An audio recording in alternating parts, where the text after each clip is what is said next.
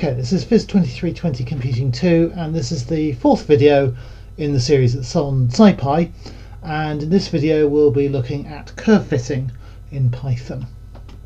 So, just as a roundup of the previous scipy videos, we've been looking at using scipy optimize module and the fmin and fsolve functions there to find minima and also roots in continuous functions. So where you have a function that defines a value over all ranges of x. We also used scipy interpolate module to either interpolate between data points or to fit splines to more noisy data. So if you have a set of data points you've measured, then interpolation or spline fitting allows you to create a continuous function that describes that data in some way. And in the previous video we were using scipy integrate for integrating data and scipy misc derivative for differentiating functions of data. So in this video we're going to talk about fitting functions to data. So the point here is that interpolation is all very well, but actually it doesn't describe in itself any of the real underlying physics. And of course the point of doing physics is to understand what's controlling the data, how it's related to each other, and to what's going on as the underlying physical processes.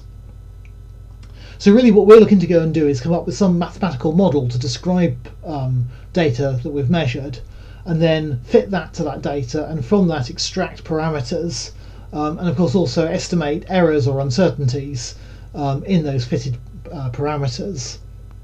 So this is all done in scipy with the within the optimize module.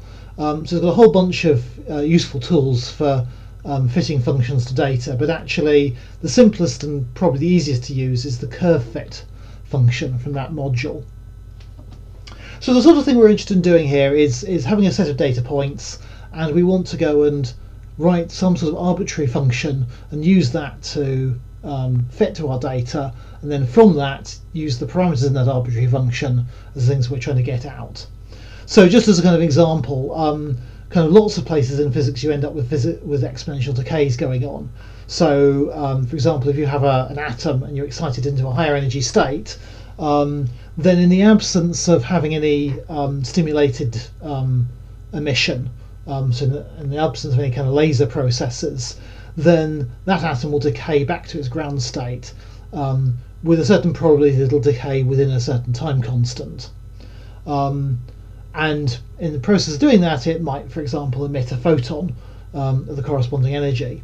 So if you measure the intensity of photons coming out of the atom at that particular transition energy, then what you would observe is an exponential decay in the intensity as atoms successfully de-energized from the high energy state back into the ground state. So what you would then want to go and do, for example, is to go and take that data and fit an exponential decay to it. So this is where scipy curve fit comes in, because it makes it very, very easy to fit an exponential data. But in fact it's better than that, because it won't only just fit an exponential data, it'll fit any function you give it at all, however complicated you want to make that. So what it's actually doing underneath is a nonlinear least squares fit. So what it's essentially doing is it's trying to minimize the difference between a function that describes the data and the individual data points, and when it's least squares it's actually minimizing the square of the distance. So it calculates the vertical distance between a data point and a point on this function, takes the square of it, sums all of those up, and then says that's the thing that it's trying to find the minimum value of.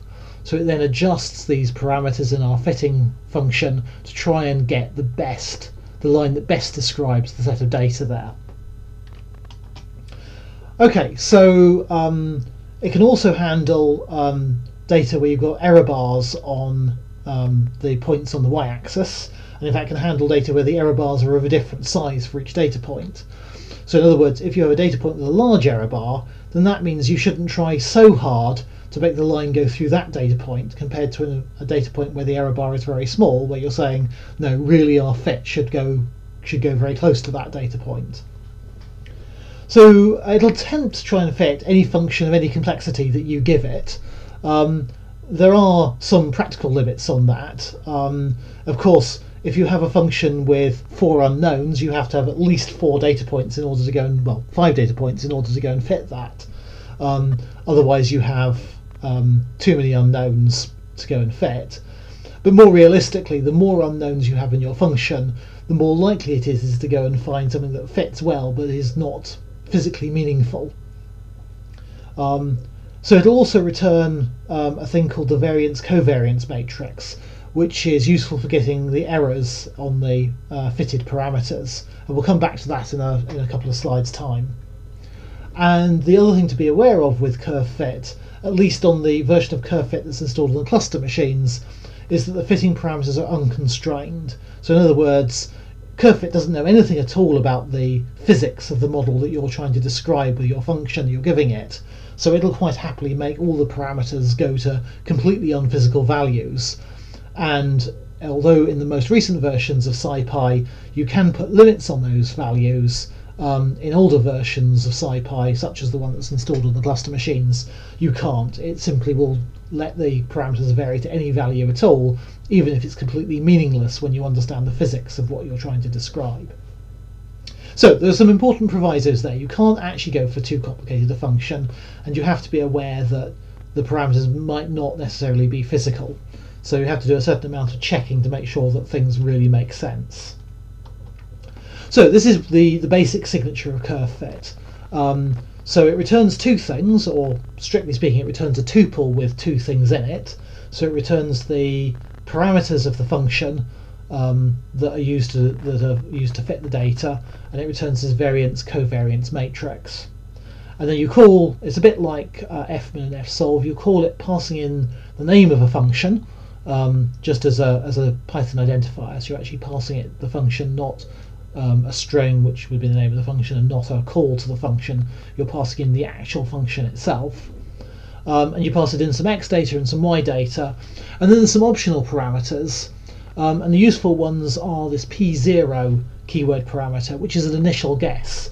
So just like fmin and fsolve in video 1 in the scipy series, you have to give it some place to go and start. And so p0 is a list of initial guess values for all the parameters in your data set. And then the other thing you can pass it is the sigma keyword, which are the relative error bars on all the data points. And again, we'll show that in an example a bit later on. So the function that you're passing it is basically just a standard Python function. It could be any function that you've written, but there are a certain number of rules about it. So the first thing is that the first parameter that you pass in has to be the independent, so in other words the x variable, as an array. The other parameters that you have in your function are fitting parameters that the curve-fit function will try to adjust. And then your function needs to return an array of y values. And it's important to realise that it has to work with an array of x and it has to return an array of y. However, that's not so bad, because in many cases if you use the numpy maths functions, they're already automatically going to work with arrays of numbers. So in fact you can just write something in terms of the numpy maths functions that looks just like an expression for a scalar, for a single number, but because it's using the numpy functions it'll do everything with a whole array of data all in one go, and so it's just fine. But other cases you may need to go and manually make sure that you're writing a loop that goes around all the data points it's been given and generates an equal number of y values of results out of the function. And then what you get back, as I said, was first of all the numpy array of the parameters, and this is the best fit parameters to the set of data you've given it. And those parameters are returned in the order that they appear in your fitting function definition. So if your fitting function has 3 parameters to control the fitting, so say A, B and C, then your fitting function would be something like def func brackets then x, comma A, comma B, comma C, and what you get out of curve fit then would be an array of 3 parameters which corresponds to A, B and C, because you defined them in the function as A, B and C. And again, it's important to stress, curvefit knows nothing about what your function is actually doing, what the physics of your function is trying to describe. All it sees is that it has something that it can call, passing in a bunch of x values. It has a certain number of other parameters that it can twiddle as it sees best, and what it gets back is a set of y values, and it has to try and make the set of y values that it gets back from your function as close as possible to being equal to the set of y data that you called it with in curvefit. And it does that by trying to adjust the fitting parameters to go and do that. As I say, the other thing it returns is this 2D array of this variance-covariance matrix. So this is an array that gives you the, as its name suggests, the variance and covariance to the fitting parameters. So just to go through that in a bit more detail. So again, if we have three parameters A, B and C, then what you get out of the variance-covariance matrix is a 3x3 matrix. And along the diagonal you have the elements which are the variance. So the variance basically describes how much spread you can get in the possible values of the fitting parameter. And the important thing here is that the square root of the variance is the standard error. So if I take the square root of the elements along the diagonal, I get the standard error in the best fit value of A, B and C, and that clearly is the useful thing we want.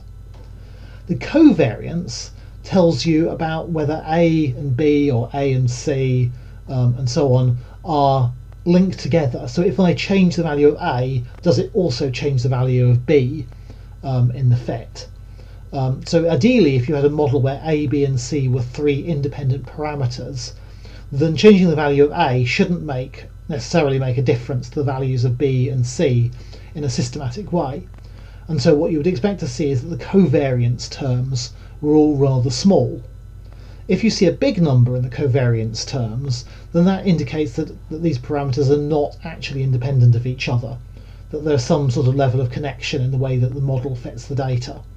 And that then maybe tells you that an uncertainty you measure in A is also coupled to the uncertainty you measure in B. So if you go back to the sort of error handling in lab 1 and 2, then you remember that in order to go and do the sort of calculation to estimate the total error, you always assume that your variables are independent of each other. And if they have a covariance that's not small, then that means they're not independent of each other. So there's possibly something a bit funny with your model. Okay, so that's what that actually all means. For our purposes, what we're interested in is taking the diagonal and then taking the square root of that. And that will be the thing that will give us the errors in the fitting parameters. Okay, so just before we have a look at some code, I'll just show you the documentation page for curvefit. So this is in fact the documentation page for the current version of curvefit. So there's a few additional parameters that have been added in the last couple of versions. But the important ones are all there. So the first thing you have is your function, which is the model function you're using to describe the thing you're trying to fit. You then have the x data and the y data, the p0 guess, the sigma, which is the error bars, and then the absolute sigma, and that's another parameter which we'll come to. Those are the main ones that you end up having to play with, but you see there's other parameters there as well. And what it returns is the optimal parameters, p-opt, and the covariance matrix, which it calls p-cov, which we were just talking about. And there are a couple of things it might go and return. If any of your data has not a numbers in it, then curvefit will throw a value error at you. It'll give up. If the curvefit can't manage to minimize your, it can't manage to fit your data within a certain number of limits, then it will raise a runtime error. So in other words, if there's something wrong with your model, it's just not going to fit the data, and it doesn't matter what you go and do to the parameters, it's never going to fit the data, then eventually curvefit will give up and it'll throw a runtime error at you. And then the other thing is, if the covariance matrices are difficult to estimate, then it'll throw an optimize warning. And again, that normally means there's something gone slightly funny with your fitting. It often means in these cases that your p0 values were not good, or you hadn't provided p0 values and you really needed to provide p0 values. So if you get errors, typically it means your p0s are way out. Okay, so let's have a look at some code then. So we're going to start off with the same set of data that we were looking at in the last two videos. So this is a set of data points that describes a sort of wiggly function. And I'm going to add some noise to that data to make it a bit more interesting for curve fit to fit. And in fact, I'm going to add noise that gets bigger as we move across the plot. So I'm going to get this noise term here. This is the scale of the noise, and that's just going to grow from 0.1 to 0.5 linearly as we move across the x-axis. So that's what that term there is doing. So we get x is actually the second column in our data file, y is the third column in the data file, and we're going to add to it some random noise, which is using a normal distribution, so a Gaussian distribution, with a scale that is given by this noise scale term. So it's going to grow from 0.1 to 0.5, and just as confirming in, the size is basically the same as the length of the data.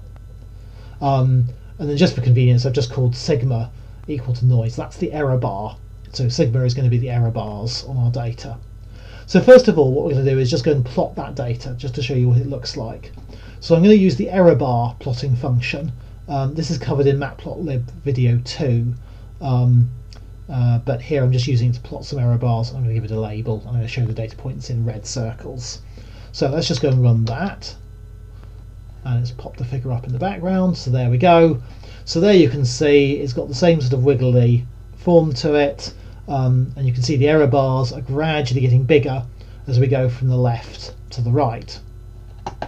Okay, so now we're going to try and fit to that data and work out what function that describes it. Now, this is where, of course, you need to know what is the correct function to fit. Well, as it turns out, this data set, I know because I generated it, is formed from the sum of a sine wave and a cosine wave with different amplitudes and different frequencies.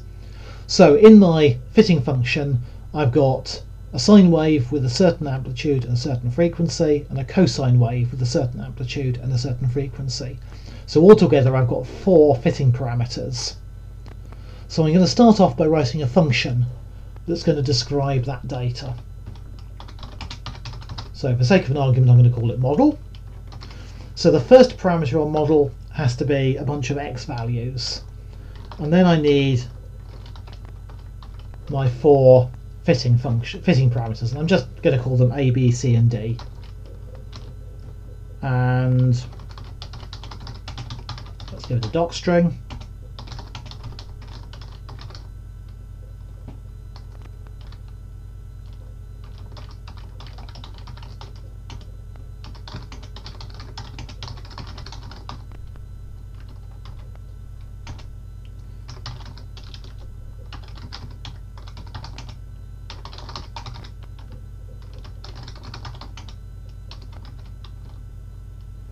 I might as well just give it the formula here even.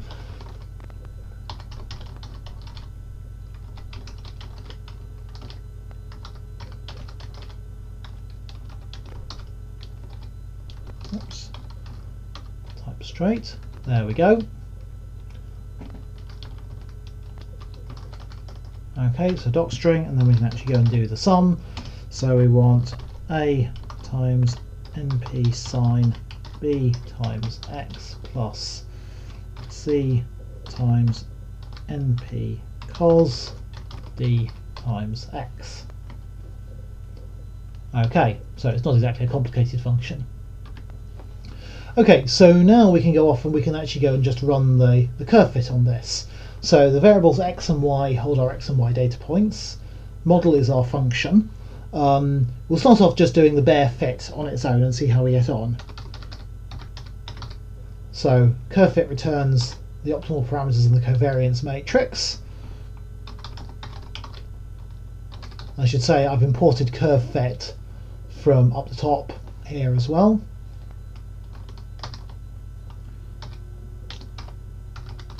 So model is our f, x, y, and we'll stop just at that for the moment and see how we get on.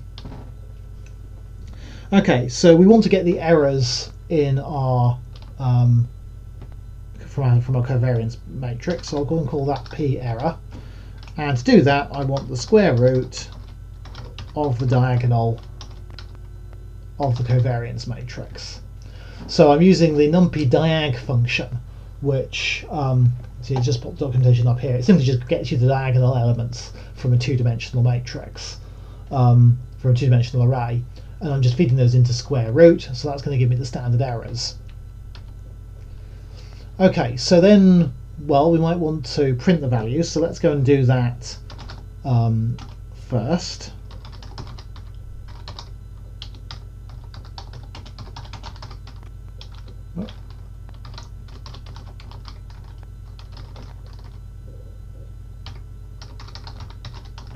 So I'm making use of the zip in the for loop here to go and join together all of the bits I need to get together.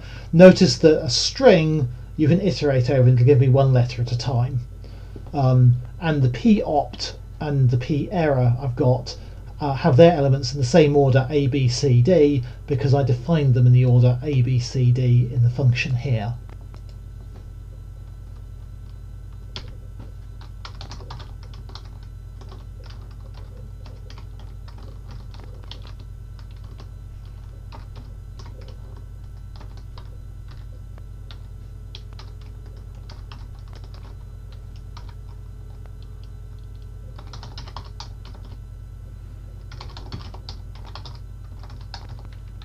Okay, that should do the trick there. And we could also plot out the data on top of our plot just so we can see what it looks like. So let's create a variable xfit, and I want that to take the same range as the x data,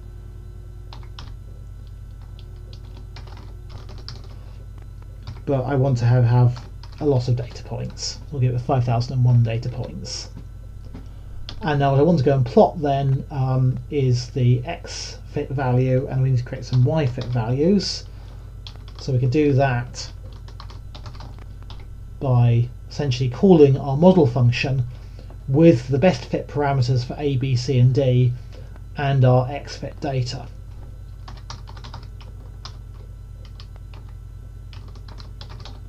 Now what you could do would be to write something that went a bit like this to get at those values.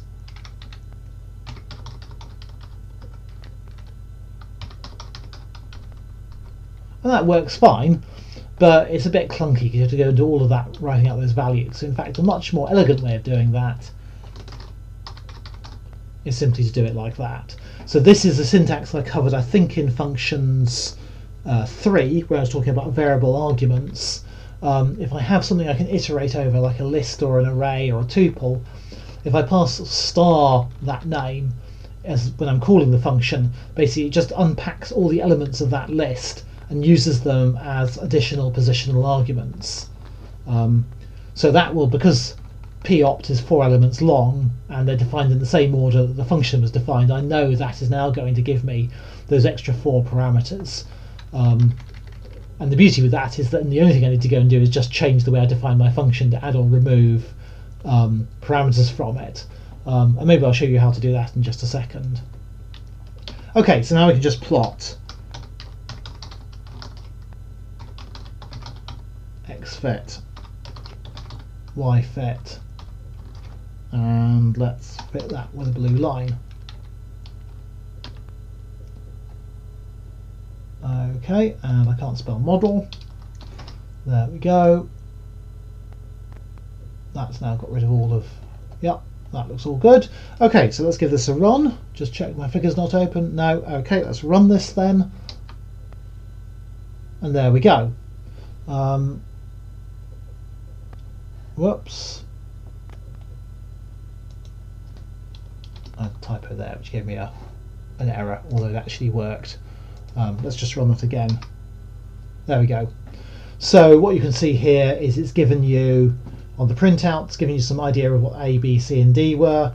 So 0.97 plus or minus 0.04. Now, okay, this is a very important point.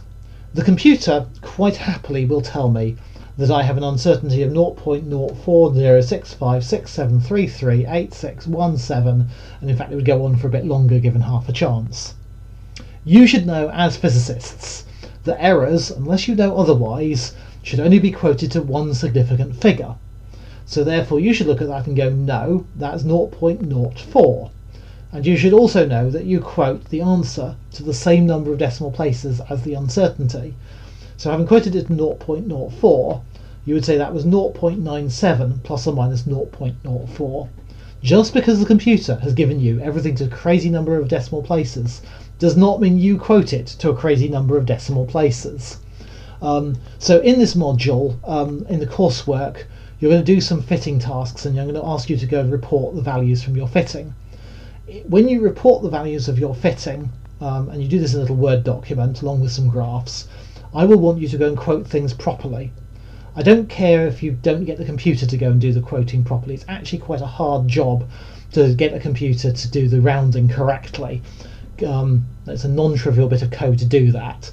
But when you actually write it out in a report, it should be quoted correctly.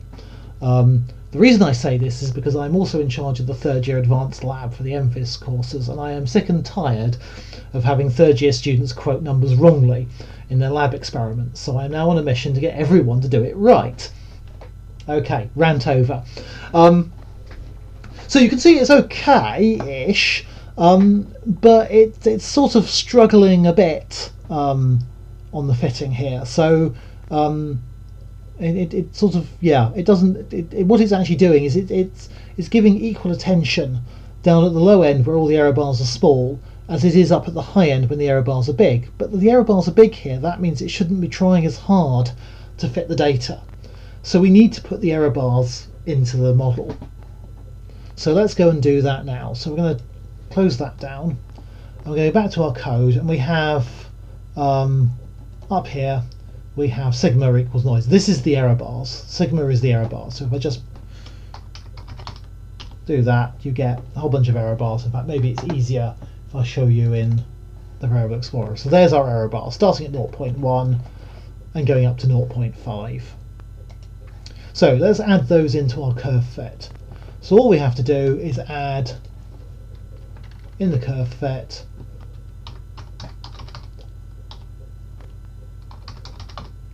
the keyword parameter is equal to the variable called sigma. I could actually equally easily just call that noise. I don't even need that line there.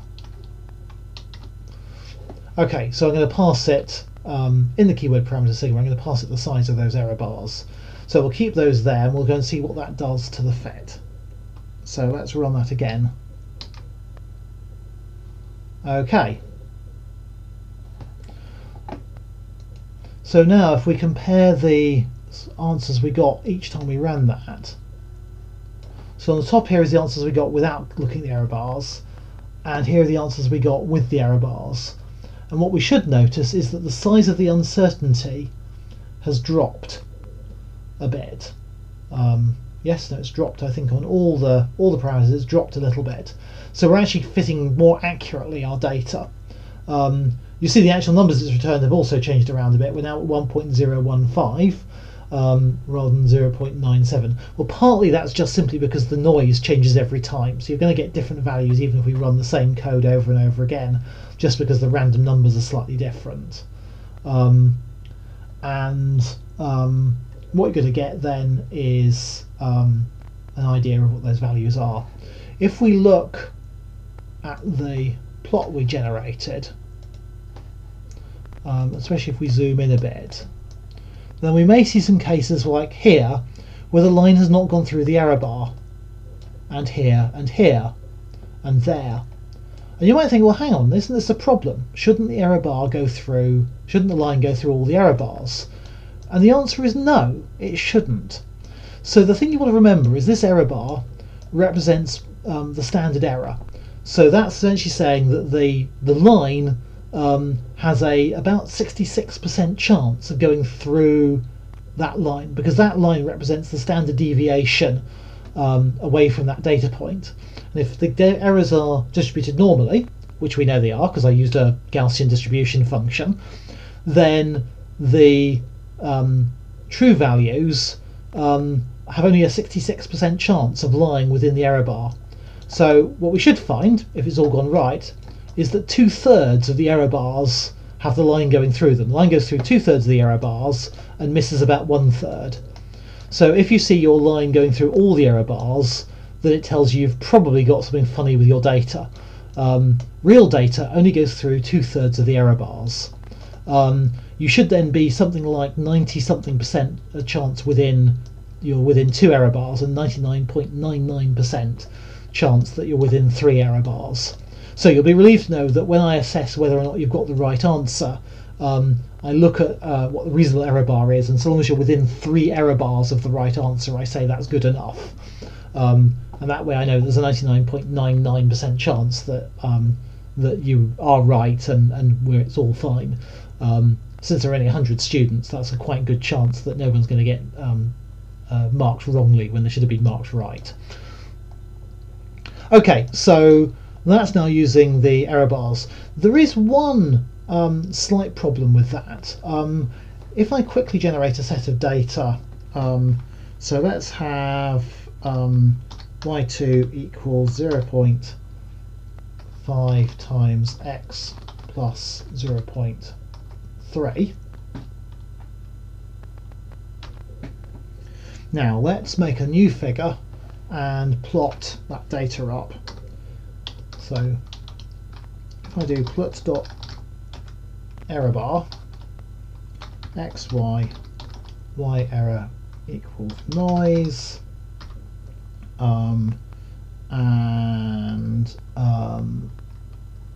let's have a look. We want that cap parameter, so cap size equals 3 and format equals red circles.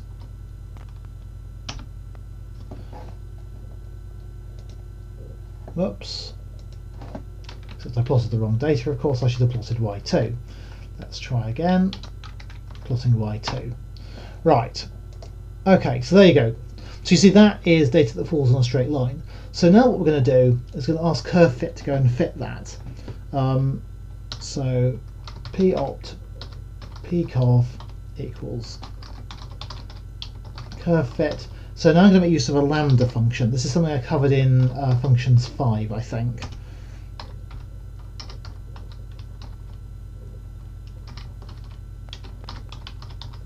So all I'm doing is just defining a straight line. M times x plus c.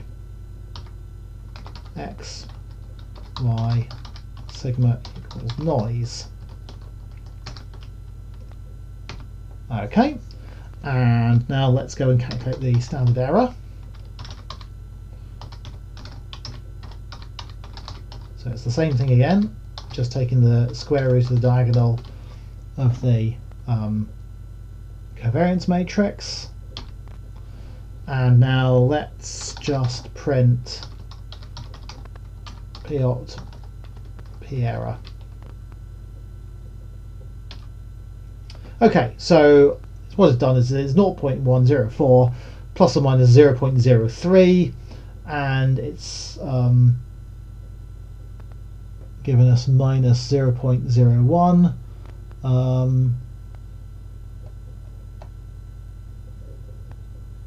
That's interesting, with quite a large uncertainty on it. So it's had some trouble fitting that. Let's go and give it a P0 and just see if we get a slightly better fit there.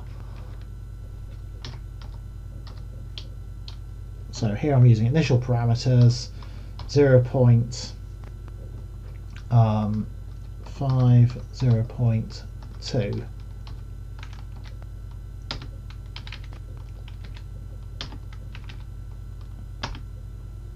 Whoops.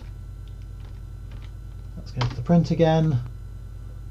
No, okay, it really wants to go and make that data. Oh, of course, I've done the same thing again. My apologies, I've curve fitted the wrong set of Y data. So just to prove that even your lecturers can go and make silly mistakes sometimes. So let's calculate the standard error again and print it. Right, okay, that's more like it. It's coming up saying 0.5, 0.3, and basically the standard error is 0 on both. Okay, so that's fine. After all, that's the values I put in, and of course there's no noise, so maybe you wouldn't expect any error. But if you actually looked at this data, then yeah, sure, you'd say, okay, maybe I can draw a straight line through all of that, but you could also draw a straight line that went through all the error bars either up or down. So just because you draw a straight line through the middle of it and they're all perfectly lined up isn't really telling you what the actual uncertainty in the gradient is, because you could draw a straight line equally easily that went through all the bottoms of the error bars or all the top of the error bars. And how are you to know that that's one's better than the other? So as a physicist, you look at that and say, well, actually that uncertainty, which telling me I have an uncertainty of precisely 0 in the gradient, is wrong. The error bars are too big. There is some uncertainty in the error bars. So the solution to this is to make use of the absolute sigma keyword. So in our curve fit here, if I set this value absolute sigma equals true, what I'm doing is I'm telling the curve fit program that these error bars I've given it are not the relative importance of all the data points, but they're the actual uncertainty, they're the actual error bar in the data. And so that should be taken into account when it's calculating the uncertainties. So the difference is that without that absolute sigma equals true, what curve fit says is, I see that the error value goes from 0.1 to 0.5. That means that the points on the left hand side are 5 times more important than the points on the right hand side. But it doesn't say anything about the actual size of that uncertainty, it's just the relative size. By setting that absolute sigma equals to true, I'm saying no, actually these real error bars really are error bars. So if we run that now, and then if I go and calculate the error, and then if I print it out again, then what you can see is it's still converged to the same numbers, 0.5 and 0.3. But now, particularly on the intercept term, but actually also on the gradient term, it's now made that uncertainty bigger. So these have come up with bigger uncertainties, and that reflects the fact that you really could draw a line with through the error bars with slightly different gradients. So in physics problems, you probably normally want to have your absolute sigma equals true. So we're going to add absolute sigma equals true to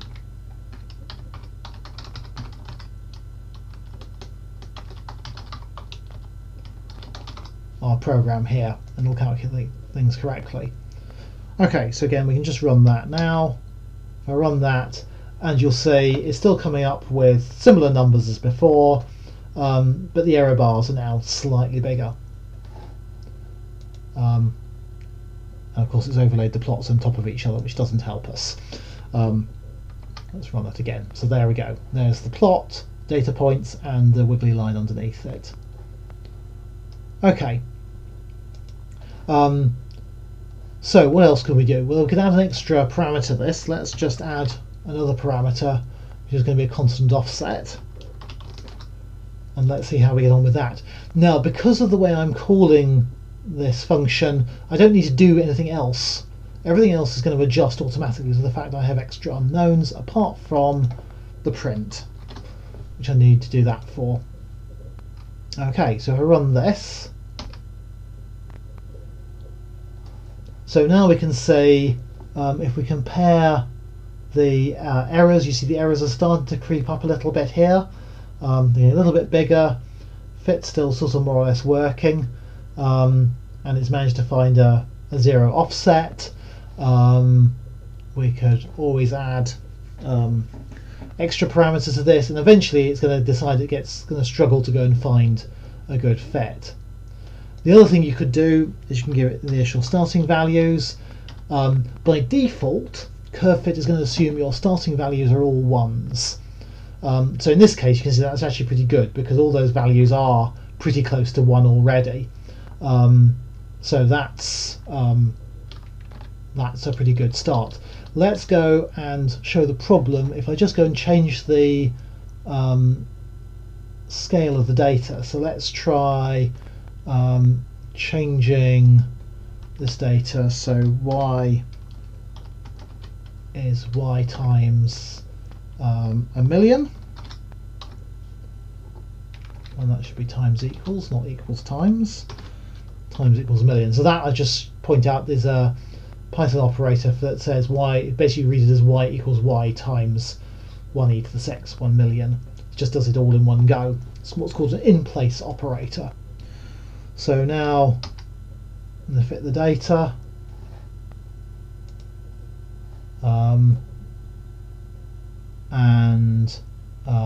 It looks like it's starting to struggle a bit to go and fit things. Let's run that again. And it's managed to find some numbers, but it's starting to have problems as to what it's actually doing with this. This is because I've made the initial starting guesses get very, very big. So in particular what you can see is it's somehow managed to fit this with a very, very fast oscillating function. So it's clearly not actually working very well. As I said, that's because the starting parameters are too far away from 1 to let it fit easily. So because I've just multiplied everything up by a million, I need to also compensate that by giving it bigger starting values, or at least starting values are a better estimate. So again, if you look at these numbers here, okay, the A is coming out with a large number, but the B has gone to a small negative number. It's gone to a negative number, the large negative number, even a very high frequency. Again, the C is big, and the D has gone to a again a rather large number, and the E is also a relatively large number. So it's now starting, you can see it's starting to struggle. So let's try giving it some better guesses to start with. So by multiplying it by a million, basically in effect what I've done is I've multiplied A and C up by a million, but B and D shouldn't have changed very much. So what I can do is I can go back to my fitting and I can give it P0 equals, so let's give it 1,000,000 and 1.0 and 1,000,000 and 1.0 and 0.0. So actually I know that E is 0 in this data, but I now, by multiplying the amplitude by a million, I need to also say that the starting values need to be up near a million as well. So let's go and see how it does with this. And there you go. It's managed to go and fit the data reasonably nicely. So it's returned again and again. If you look at these sides here, that's close to a million, close to a half, close to a million, 1.5, close to 0 on the scale of things being a million. And again, looking at the uncertainties, it's not completely fitted, but within the uncertainties in the model, it's not bad. So that's a good demonstration that if your fitting parameters are not close to 1, you're going to have to give it initial starting guesses, which are more nearly like the right thing. And one of the big challenges in using curve fit is to work out how to give it a good guess. So particularly you may end up working with models in physics that you have to get quite a good guess in order to go and fit the data well or efficiently. And so a lot of the challenge is actually in writing some way of taking some data and estimating what the fitting parameters are going to be in order to let curve fit go and do the final stage and actually get you there and get you a reasonable uncertainty. Okay, so why might curve fit fail? So we're just talking about this. Parameters are not close to 1. So you have to give a better guess as the starting point, and that's this P0 keyword. Bad data points.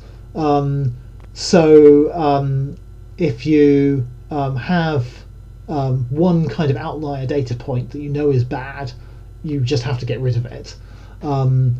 If you know that there's just a lot of scatter, then make use of the sigma keyword to go and set the scale of the individual error bars. Too many parameters in your model.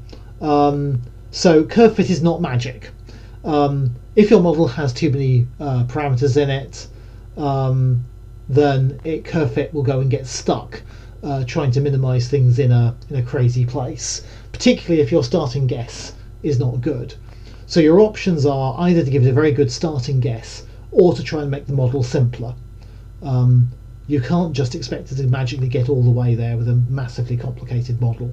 You have to do some of the work yourself. And then the other problem are that the parameters are not independent. And this shows up as large covariances. So then it's difficult to go and make sensible unique values for each one. So for example, what it means is that you can get an equally good fit by adjusting one parameter one way and another parameter which is correlated either in the same way or a different way. So you get these relationships between the parameters, and you then can't find a single unique combination of data points. And then the other problem is that your parameters are simply not physical. So again, curve-fit will let your parameters vary to any value you like, unless you put in bounds using the latest version of scipy. If you have problems with the values disappearing off to unphysical values, then you need to do a bounded fitting. So either using curve-fit, or there are other packages out there that can do a good job. It should be the case that for everything you're doing in Computing 2, you can simply do it by finding a good starting point, and it'll converge correctly. You shouldn't need to have problems with having unbounded parameters in Computing 2.